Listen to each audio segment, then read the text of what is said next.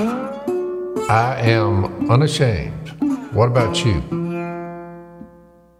So I told you I went to Illinois this past week and really enjoyed it. You know, these guys, and it was a men's event, so it was really good. But we were doing our marriage retreat, which we've been doing for 22 years at WFR, which is pretty amazing. And so I was telling somebody this story because they asked me, because there's people now, you know, it started out, it was just our church, you know, people going, just taking a weekend, strengthening your marriage, strengthening your family. And that was kind of the genesis of it. But now, because of our podcast and because of our live stream that goes all over the world, so we have people come in from everywhere. I mean, we were up in, you know, close to Hot Springs, Arkansas, but there was a couple there from Minnesota. There was a couple there from Michigan, from North Carolina, from Florida, from Tennessee. I mean, and some of them have been coming a while, but a bunch of these just came for the first time, which I always found fascinating because I was like, you know, I'm not much on just taking off cross country to go to something where I don't really know any of the people there, you know, except for seeing us. I mean, I marvel at, you know, the faith it takes to just take off someplace and go do something. So it was really interesting. So I was talking to some of them, you know, that know us from the podcast, but I hadn't met them. And they said, well, has Phil or Jason, you know, your brothers ever come to marriage retreat? And I said, well, it's funny you say that. Mostly everybody's busy doing their own thing, but I went. I know you have. So I would say one year everybody came because Dad was speaking that year. And this was years ago, one of the early ones. And of course, we're also xenophobic about our food. You know, we don't like to eat a lot of food out. You know, we're just kind of like our own That's thing. the number one deterrent for any trip for me. It's because I said, what are they doing about the food? Right, what are we going to... She's like, oh, no, it'll be fine. I was like, I want to know a detailed description on where the food is coming from.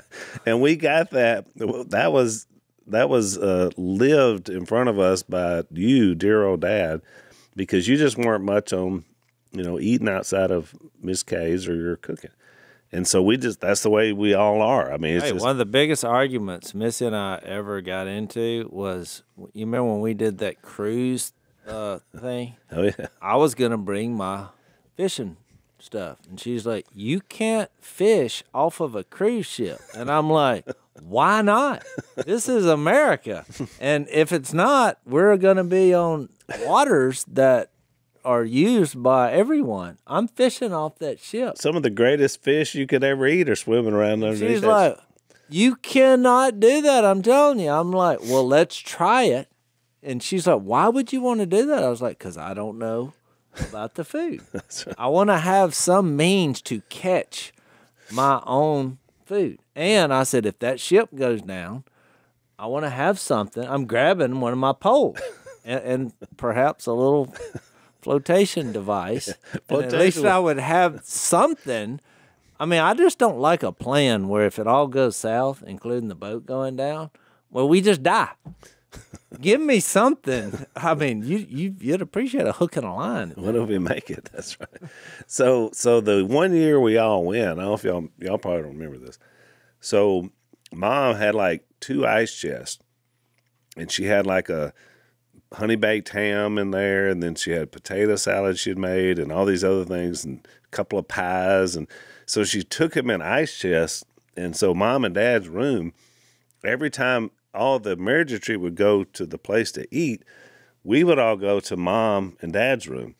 And it was you and Missy, Willie and Corey, me and Lisa, and y'all. Well, then word started spreading through the ranks that we had secret food that Mom brought.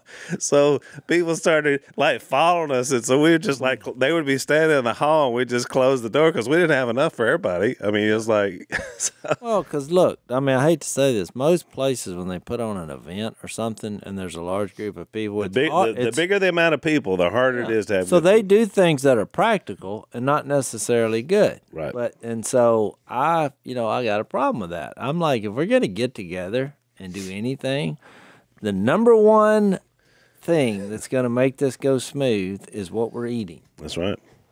That's gonna make you're gonna feel way better about discussing the points of your marriage if you're well fed That's right. and satisfied. That's right. I'm not being spoiled. It's just a fact of life. Right. I I mean, agree. This is it. So you mentioned the cruise. I hadn't thought about that in a while. So our family, they asked us to do a cruise, a ship, and we were the draw for the cruise.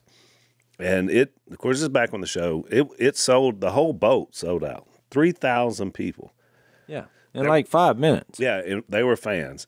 So the thing was, but all of us had to do it.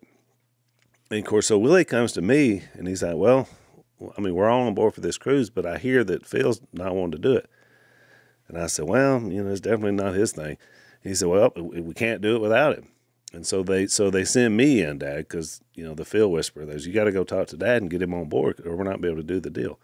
So I go in and I'm telling Dad a little bit about it. And he's just giving me the look, And then you said, let me get this straight now. So we're going to get on a boat and we're going to sail off, on the seas. I'm on the boat with 3,000 people. I can't get off the boat. I'm there. Well, you could, but it probably wouldn't make it. It wouldn't be easy. Without some kind of this is you're telling me. You said, why would a man do that? Why would I ever want to do that? And this is why they sent me, Dad. And I said, well, Dad, because every morning you're going to be leading a devotional ship-wide, and the people can't get off the boat. You're going to be able to, There's no escape. There's no escape. You're there. And you're actually surrounded by water. You're surrounded by water. I said, you're going to be, and you were like, you said, you looked at me, you pointed at me, you said, I like the sound of that. And so. Well, we all do mission trips. I mean, when I went to Greece, there was nothing about it that was appealing, especially with my claustrophobic tendencies. And you got sick on the ship, too. I get sick on ships. If I can't see the bank, something happens. If my memory serves me right, it worked because they were crowded into a location they couldn't leave, and I introduced Jesus. No way out except through him. And if I'm not mistaken, I think we baptized about 500. Hundreds of people. And it was amazing, Dad, because you were doing a Bible study at about 7:30 in the morning because they had all this other ship stuff all day. So this was an add-on. You were doing that. 1,500 people were getting up at 6:30 in the morning to file in there to hear what you were doing. And then about after day 2, somebody said, well, can we get baptized? I said, well, we're floating on the Caribbean. Now, there's a lot of water. I said, but we'll have to do it on the ship. I said, I guess we'll just do it. They had a pool. Yeah, and they had a series of pools. So we started having baptisms. So we were at 10 a.m., we got baptisms at the Lido deck. And it started out with just Dad, and then Larry was there. Larry's in the pool. Martin gets in the pool. I get in the pool, and we're baptizing hundreds of people. It was quite the happening. Some of the preachers contacted me later. They wanted me to meet with them, so I go down there to about 30 or 40 of them. Yeah, a group of pastors came on. Yeah, and they said, could you do a seminar, speaking? I said, you just heard one. That was the seminar. Isn't that typical about preachers, though? They always want to have some kind of workshop on what just happened. Do you do seminars? Because we just saw 500 people repent. Yeah. Just do what I did. I said, just get up there and do what you heard. Workshops are actually sometimes just doing the work. That is the shop. That's right. Let's shop the work and then just get after it. Which, by the way, and I learned on that from then on. Now I have me a little, it looks like a handle. I carry it wherever I go. It's in my truck. And I got string. It's an emergency fishing kit. So it's just a stick with some string, and it's a hook. So what's interesting, though, is when you try to take that through airport security, they say, what is that? So it's an emergency fishing. That was from one of our sponsors. They said it. Yeah, it's all great idea because you never know. I mean, don't underestimate line and a hook, especially when you're hungry. Yeah. So we're leaving the retreat yesterday, and we had this young couple that had come from North Carolina, and they're podcast listeners, Michael and Malia. And so Lisa invited them to lunch. So we were going to stop, but it's, we're in Arkansas. There's not much around where this thing is. So I'm driving. It's Sunday. This place is closed. That's not open. The only place that was open is an hour wait. And I had to get back and watch Super Bowl. And so we were like, I don't know what's here. So the only thing that was open that I could find was a Taco Bell. So I pulled in.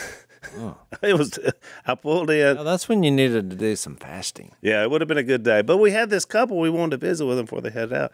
So he said, my wife said, are we really going to Taco Bell? And I was like, do you see anything else open? So they were closed because of the Super Bowl? I guess.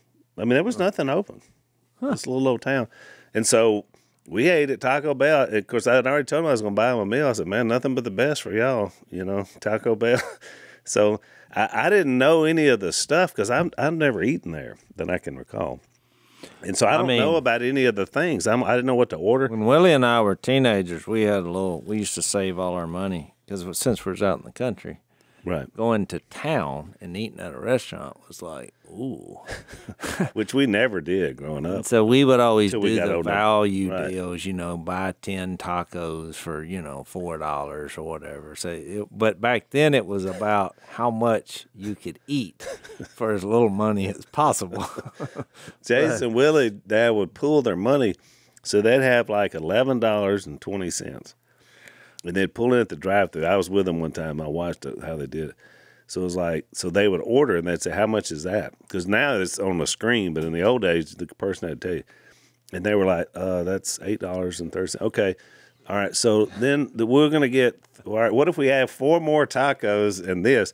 How much is that? Well, that's $10.50. So you still had about 4. One of us would be counting all the coins down to the exact penny.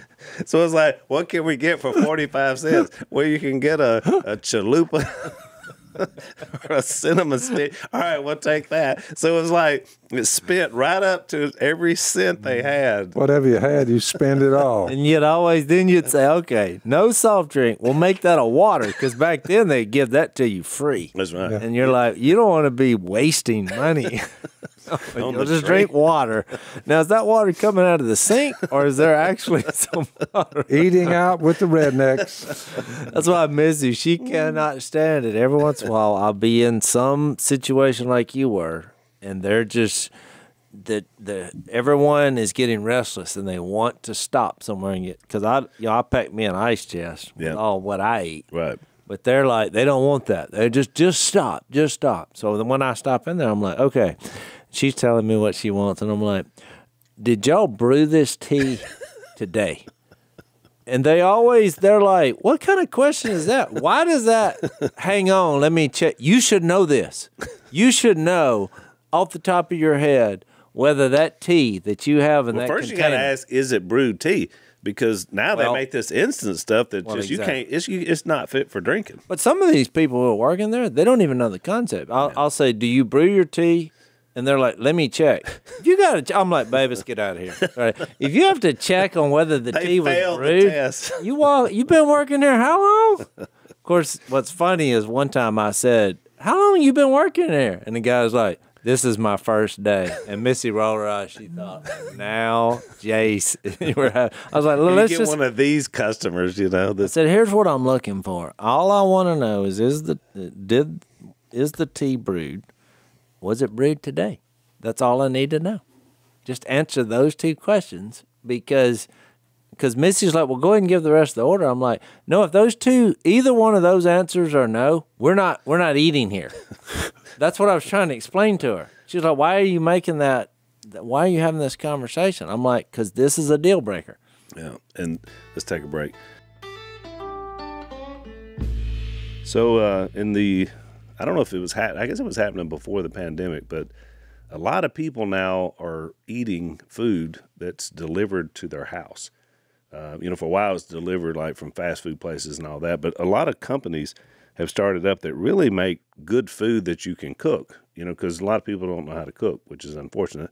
So they need to be able to have some quality food. So you got these companies that have started doing that, and one of them is a sponsor of our podcast. And it's called Martha Stewart and Marley Spoon. Of course, we've all heard of Martha Stewart, and she's kind of been known for cooking and things like this for many, many years. So they have these meal kits that they're going to deliver to your house. And right now you can take advantage of exclusive offer, $120 off Martha Stewart's favorite recipes.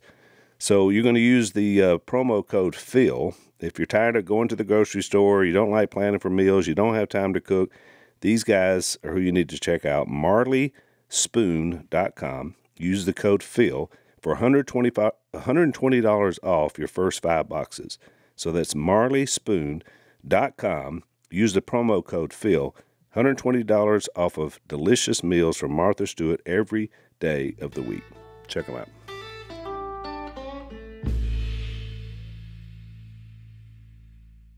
So the guy, Michael, he had eaten at a Taco Bell, so he was having to tell us what everything was.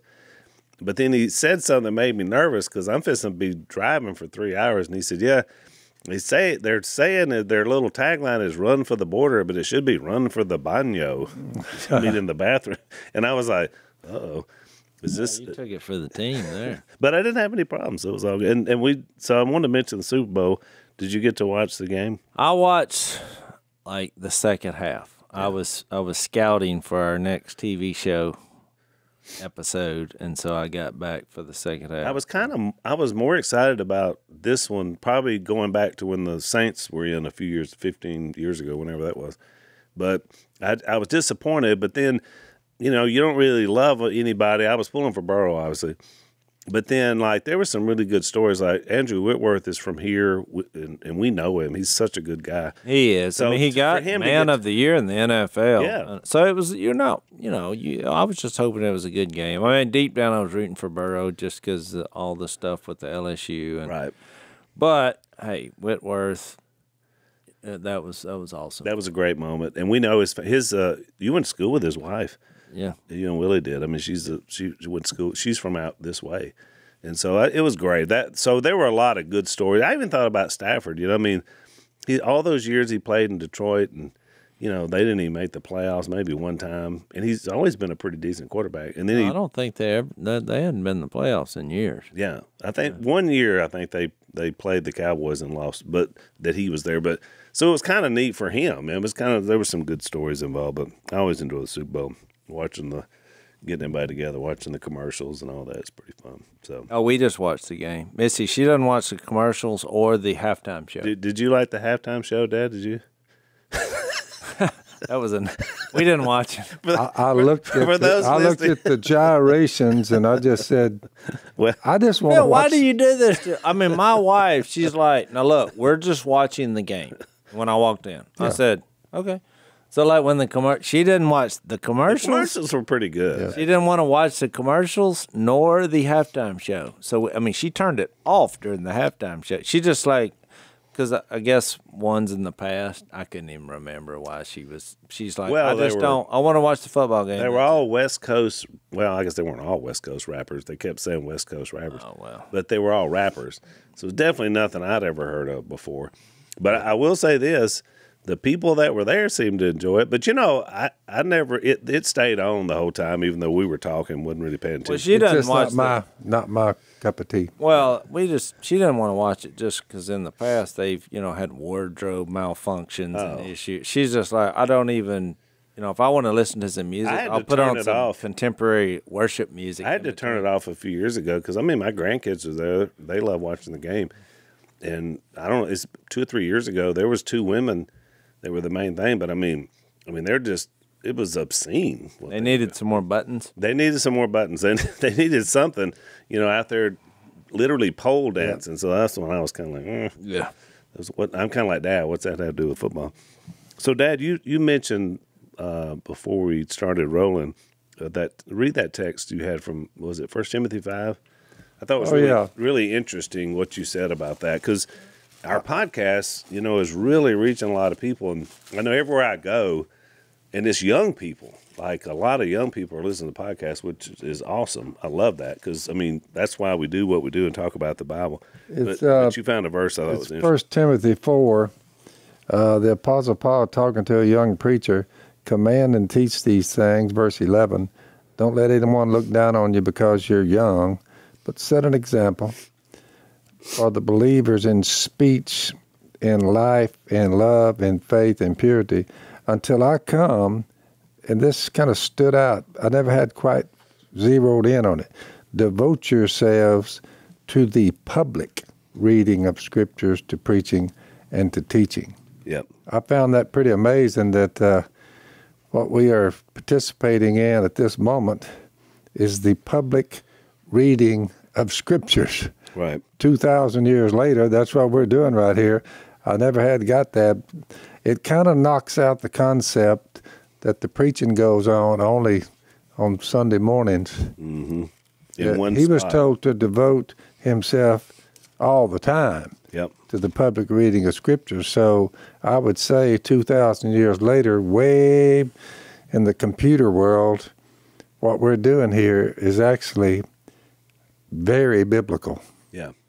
You wait till Sunday morning to give a sermon, and then you don't show back up till a week later, 4 or 5 a month. Yeah. A month's quite a while. Well, and he wanted these scriptures to be known to the public. If they'd have had the internet, they'd be doing what we're doing. That's right. But I know. Every day I keep going off on sometimes we miss that. Yeah. But every church I meet with, it seems like they're not getting, I guess they don't listen to the podcast, but every time I go there, they're like, "Oh, I'm glad you came here to meet the Lord," and they were saying it yesterday. I was like, I'm glad you came to the Lord's house. I was like, this is the Lord's house. We are the Lord's house. I was thinking of all the verses. I'm not going to meet him. I know him. We've just changed locations, but we're meeting the Lord every day. I mean, He's the mystery of godliness is. When Christ he says devote yourselves to the public reading of Scripture, that means it's not. Maybe you might go out there on the street corner and say a few words. Get out there amongst the people. I think we're doing that right now. That's what we're doing. We're devoting at a faster rate than he had. Yep. Exactly. No, I was going to say out at our bed and breakfast, I showed you this morning because I got before the podcast. So I think a couple stayed there, but their son sent a note for them to put up on the mirror, and this is what it says from a 13-year-old guy. I love your podcast. It helps me a lot. I am Jonathan. Yes, yeah. It was on the mirror. I had one last week, according to Dan the eunuch, because I don't read them, but he said, some guy said, Mr. Robertson, I dislike you.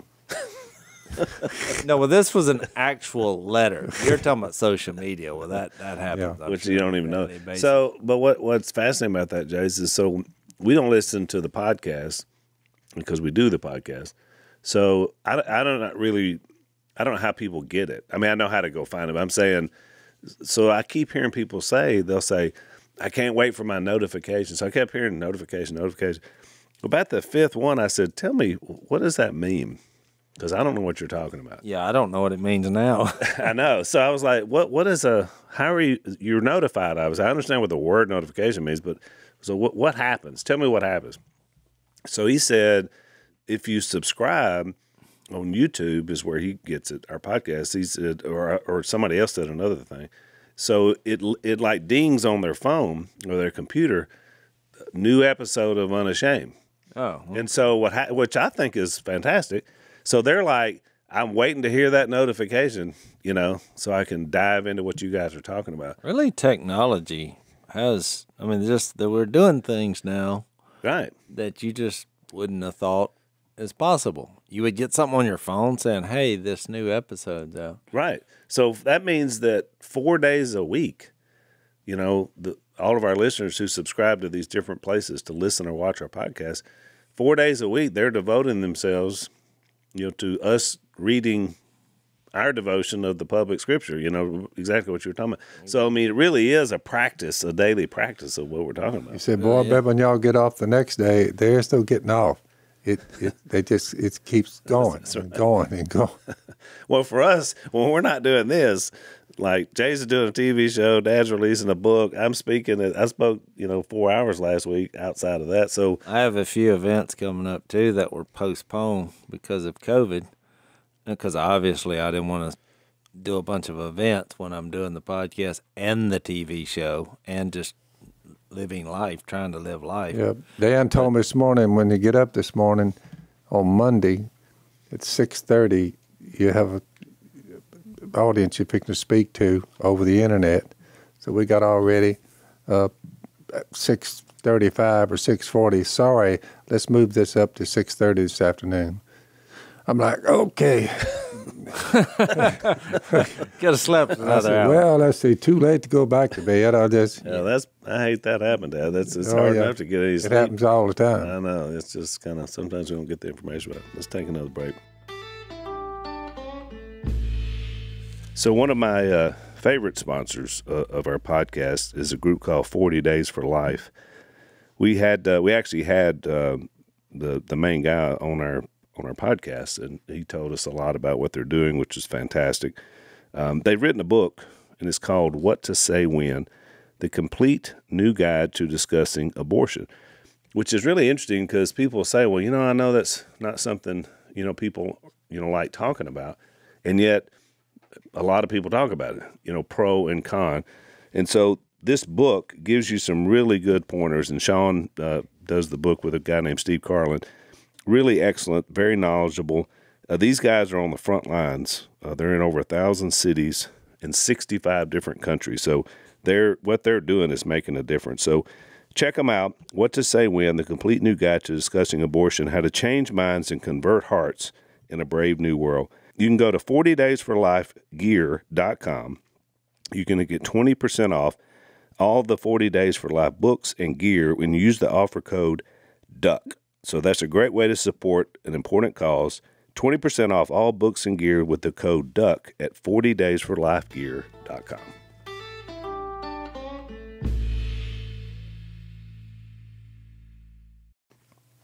Well, and I was going to add to that what you read, the Great Commission, when we closed out the book of Matthew a couple of months back, when Jesus said, all authority in heaven and on earth has been given to me. In other words, nowhere else are you going to get anything what you need except from me. Therefore, go and make disciples. Go and make disciples of all nations, baptizing them in the name of the Father, Son, and the Holy Spirit, and teaching them to obey everything I've commanded you, and I'll always be with you. And so the idea is Christianity, Jesus left here for us to go with it. Yep. Not to keep it or stay with it, to go. And even it was interesting because even the disciples, they missed it at first. I mean, they were so excited. It was so great and it was so popular in Jerusalem that they didn't want to go. And he tells them when he leaves in Acts 1:9, look, Judea, Samaria, and the earth. Plus, they were all just kind of hanging on while he was here.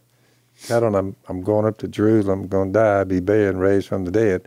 He was telling them that. But none of them were running around really and hollering about that too much. They were like, Right. But they didn't take off then and say, guess who I'm running with? Guess what he's fixing to do? No, they were sort of low key. Right. Once he left, and they all got to look at him post-resurrection, spent 40 days to say, I think that was the key starting statement. with Thomas. They were like, wait a minute. Yeah. He can't die.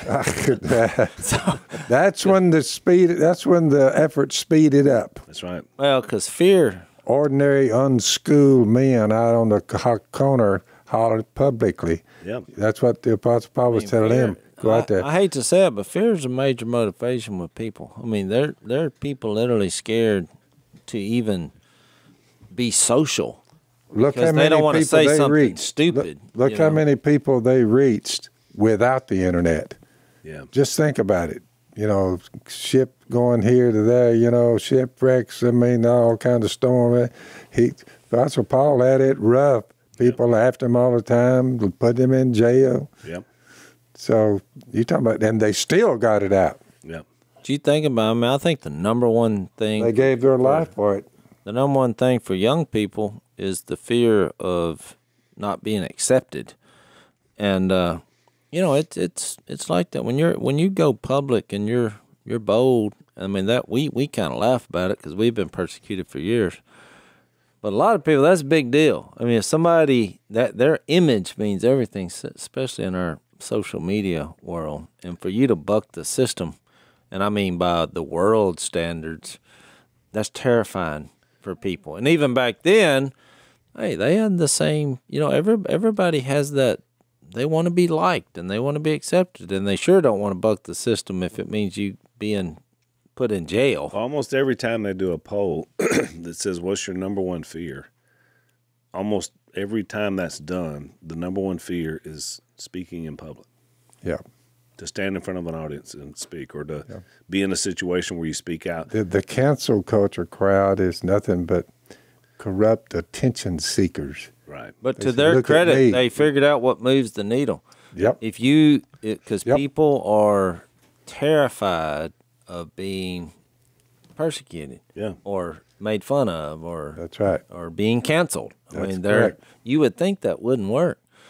I mean, because somebody like me, I'm too far gone. I'm like, go ahead, cancel me. I remember seeing when you that poll, same poll, and they'll do it every few years, but it came out, it was in the 90s when Seinfeld was doing his show, and he had a bit on there. The number one fear was fear of public speaking. The number two fear was death.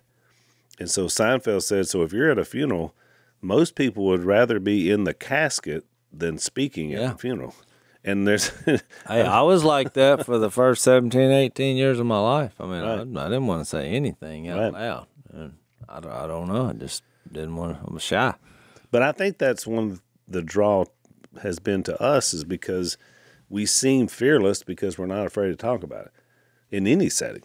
And well, I mean, we're talking dead people coming from the ground. right. I mean, I'm like, I had the same thought as Jesus' closest disciples as I was researching this for myself, whether I, trying to get to know who Jesus was. I remember thinking to myself, are you kidding me? When he said, look at my hands and my feet, that was a noticeable passage.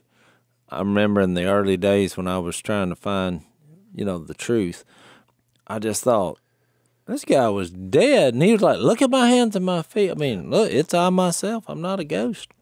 I remember whenever, Jase, you were still in high school in the early 80s, whenever Dad was getting asked to go speak to a lot of DU banquets and things like that.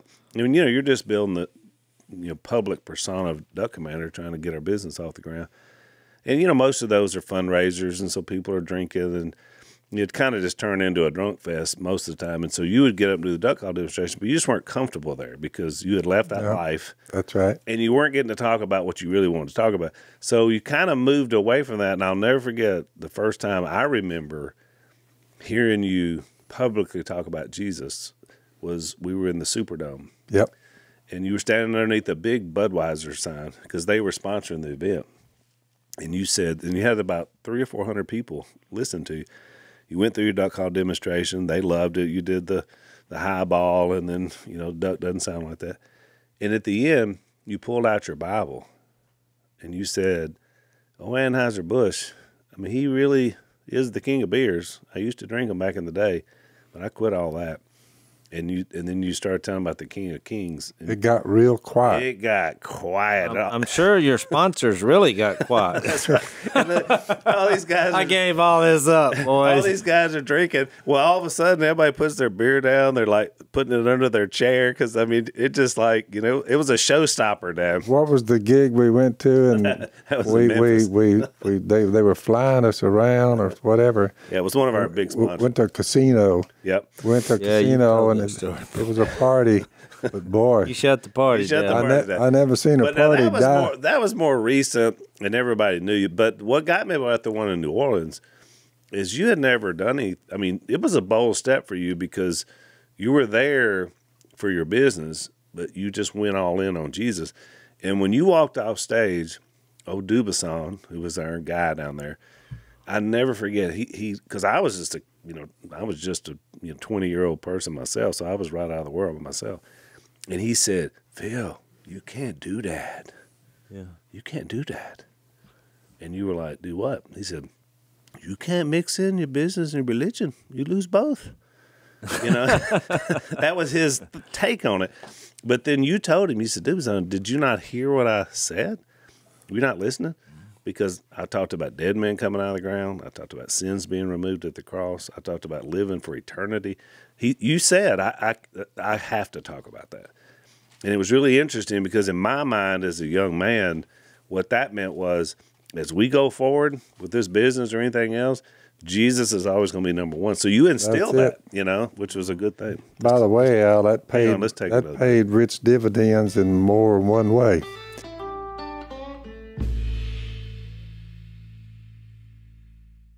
That's right. More ways than one. Exactly. But that's what was so hypocritical. I mean, even when we did our little show, we were just wanting to be ourselves, and of course, we were in for a rude awakening that they had an agenda that they wanted us to like perform under. But we kept saying, well, if God is for this, it'll work. If we stay true to ourselves, it'll work. We can reproduce it. But the more research I did, and we talked about this one day about Hollywood, the top 30 grossing movies of all time, none of them are rated R. Yep. 0. Because everybody, your perception of Hollywood is, you have to, if you're going to be funny, you got to be dirty. If you want, people to watch, you got to, have people's heads getting cut off and whatever, and immorality. You have to give your soul to the devil. And all this stuff. But then when you just kind of look at the facts, I mean, don't you find that incredible? The top 30 movies, money makers, they were either PG or PG-13. Which tells you that the whole other thing was more about agenda than it was about making money. That's what I'm saying. It doesn't make sense. Why are you trying to, to change that? I mean, if something's good, even if it's putting its faith and trust in God, which then you get the qualities which are PG. Right. I mean, they're actually G, God, but right. and you want to represent that to the culture, and they're like, oh, that'll never work. You got to dirty it up, to be funny. It's impossible to be funny without being dirty. Right. That's kind of the mindset that we ran into. But it was really kind of our last discussion on the last podcast when the evil one convinces you to choose to, as what was your phrase, you set apart in your heart, some pathway. Then that's the idea. So if he's going to take over some institution and it's going to start putting out filth and something dirty, that's who's behind it. It's not even the people pulling the levers because that doesn't even make any sense. Yep. You're not making as much money. People don't even want to see that. It's so weird. We're like, well, we think it's funny when we make fun of each other. But see, they're looking at it from like, well, you can't make fun of each other because you want to be sensitive to their feelings. But we're like, well, if you have the big picture on place, that's right, which is that we're all going to live forever and that we're all flawed. We make fun of each other. You think about what we did on our show. That is where the humor comes from. and we do it on here. We do it on here too. Oh, I mean, we throw each other call under the bus. my brothers idiots. You do something stupid, guess what? You did something stupid. Right. We laugh, but nobody's over in a corner saying, oh, no, my brother called me stupid. I don't know what I can do. You hurt my feelings. And we do Words hurt. Yeah, we do dumb things, but we all know we love each other because the love is such a greater foundation, this unconditional love. You start trying to define unconditional love, nothing you can do is going to stop us from loving each other. That's right. So if that's the basis, and we're going to mess up. Right. So why not have fun with it on the way? No, I think you're exactly right. And I think that was a big appeal about the way we are because, I mean, I would joke about Jase or Willie or Jeff or any of my brothers or even now Phyllis, she's new, but it's the same thing. I mean, but if someone attacked them, like was seriously attacking them, whether it was their character or whatever, I would be the first defender. Yep. So it's because the unconditional love is there. We grew up with that. I mean, that love always protects.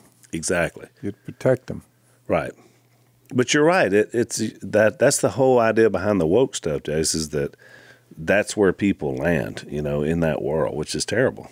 Then it's all about, you hurt my feelings. Well, then you get into, you got to throw freedom of speech out the window. Right. Because you don't want to ever offend someone or say something. I mean, it's just like, well, what is the list of things we can talk about and make fun of and be be fun. Right.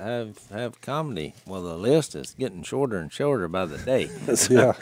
They're pretty much putting comedy out of business because nobody knows what they Our can. difference is, we're all different. Yeah. And that's kind of what we make fun of. And as we realize that we're all part of the human race, but they're like, nope, you can't do that because people get their feelings hurt. Right. And we send them into trauma. Yeah, start changing the names of sports teams, and it just never ends. Hey, first thing I did when I came to Jesus and heard the gospel, my feelings were hurt. And they needed to be, didn't they? Yeah. Repentance time. Uh-oh. Somebody, I think it was Ryan Lee, said at our marriage retreat this weekend, he said something that was really good. He said, because he was talking about, doing things that are uncomfortable. And he said, but I want you to look back at your life. When did you ever grow when it wasn't uncomfortable? And that was a great thought because you rarely grow in moments of comfort. You usually grow when you're uncomfortable. I mean, whatever the growth is, whatever the means is. But it's the ones whose feelings are never hurt that they don't come to repentance. You have to have hurt feelings to do that. Right.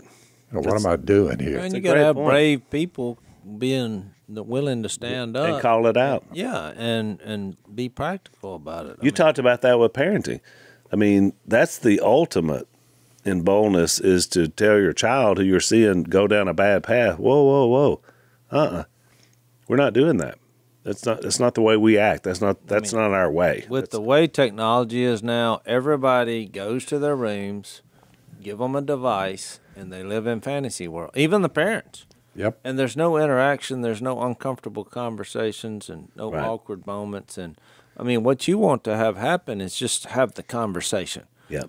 So to do that, one of the most novel ideas we had from doing the show was that why don't we get together and just show what we do on a daily basis and have a meal gathering around the table. What was so crazy is the production people, their response to that was like, oh, this is revolutionary.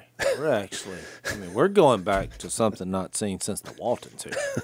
We're going to show. For the TV world, this is history. Yeah, let's get on the cutting edge. We have an idea. Let's have the family gather around together, not in separate rooms, not scattered, and eat and talk. Without phones, having conversation. And thank God for the food. Oh, Bob, this is revolutionary. What if people? This could be groundbreaking. You were there. That's why they were acting. I was thinking because they said, "How often do y'all do this?" Phil said, "What? How often do you?" He said, "Do what?" They were like gather around this table. Where'd you get this table? They were even looking at the size of the table. It's like, who has a table this big? This is what we do every day. We eat a meal. Now, we may not all get together. Right. We may actually do this autonomously in our own individual homes. We get together, but that's where you have these conversations. No, let's take a break.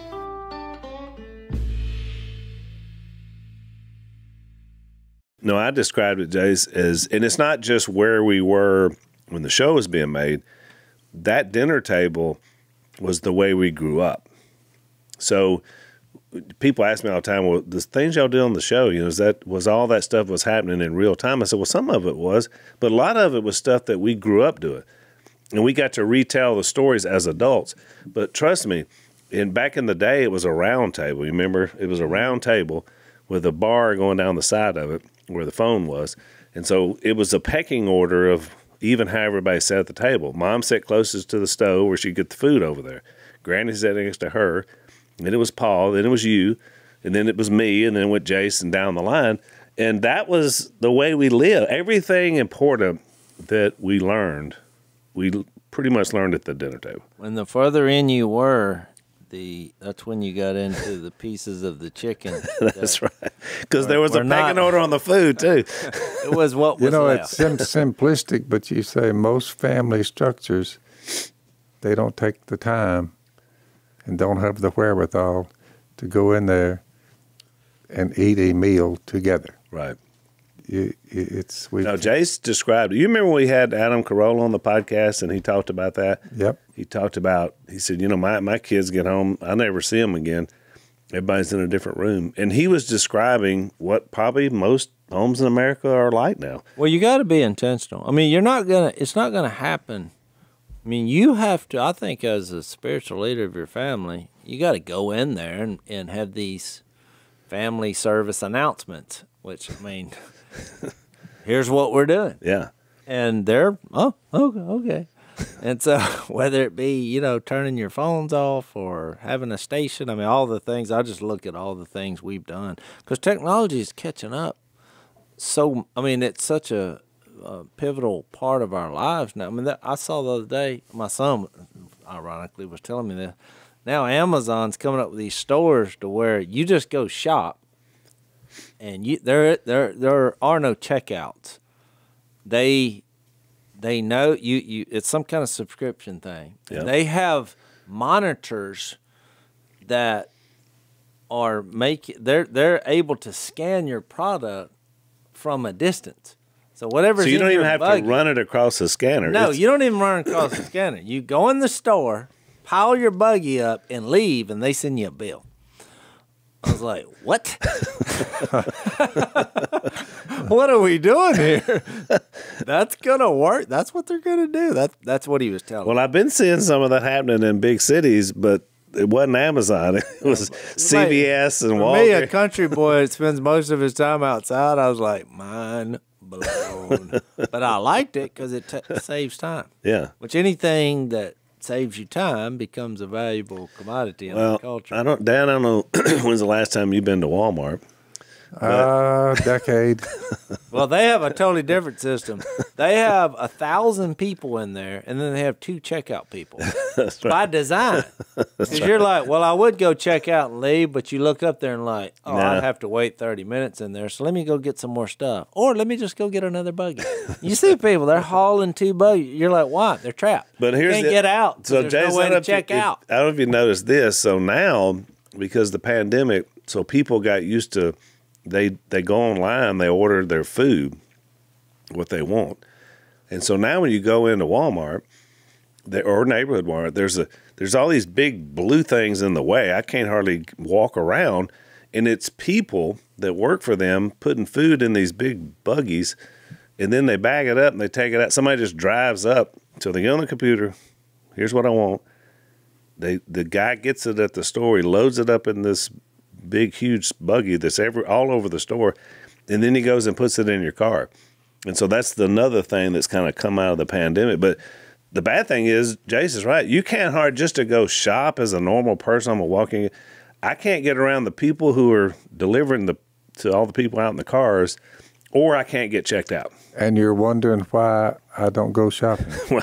Well, that's why I wondered if you were doing a lot of shopping. You know, you got Dan, right? You send Dan. That's what Dan is doing when you send him in. That's right. That's what he's navigating. That's what we do. We say, Dan, go get us this and that and other, and he'll take off. So you're bypassing the internet. You just got Dan. Everybody needs a Dan, I guess. Exactly. What did this have to do with 1 Corinthians? Well, we never got to 1 Corinthians. We went off on a rabbit. This was the rabbit that ran and ran. But, well, I was going to make a point about when people see us have this meal, I think that's what we were talking about. I was talking about how much. Oh, that's how I was going to tie it in. Trips. I remember now. Well, yeah, when you go on trips, I'm like, what are we eating? But here we have this meal that's symbolic that we do, like where we all meet, that we do it once a week on the first day of the week on Sunday morning. You have the cracker and the juice, which the Corinthians had missed the point. They were getting hung up on the actual meal rather than what it represented, which is where we were going to go with that. Right. And we ran out of time. But we'll at least introduce it. That way we can talk about it next time. Because out of that, remember we went into that first part of chapter 10 where he's like giving the warnings from Israel's history.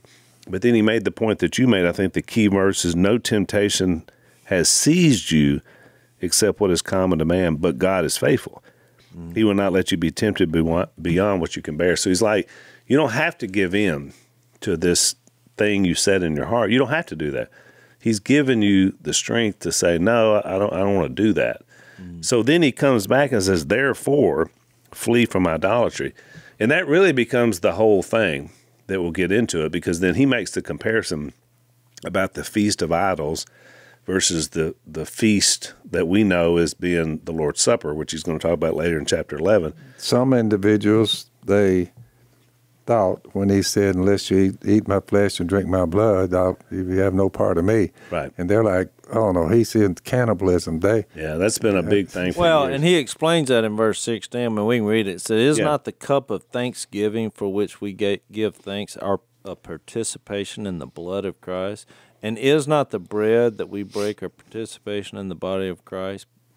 Because there is one loaf, we who are many are one body, for we all partake of the one loaf, which it's a dual meaning. Yes, you think about the body of Christ when you take that was broken for our sins, and you think about the blood running down out of his body on the cross that saves us, but it also represents that we're all members of one body, of which he is the head. Right. And in a world back then and now that people are so sensitive and they get their feelings hurt, and we bring all our differences together at the foot of the cross, and we participate in this meal together.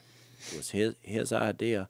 And then he's going to get down to the end and say, look, if you're doing something that you're free to do that may offend your brother or sister, I mean, don't do it just for the sake of the bigger picture. Right.